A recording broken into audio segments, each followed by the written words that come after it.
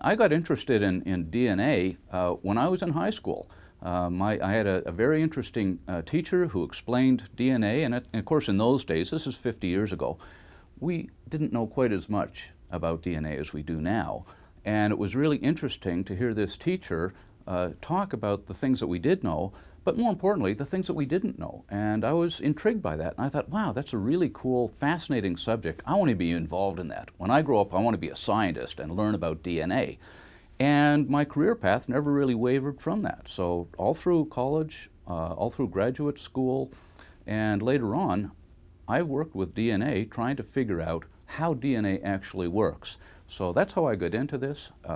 I'm constantly fielding questions from the public asking me to explain, how does this DNA forensics work, or how did we catch the Golden State Killer?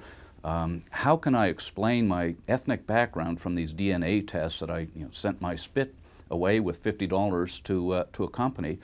How does this all work?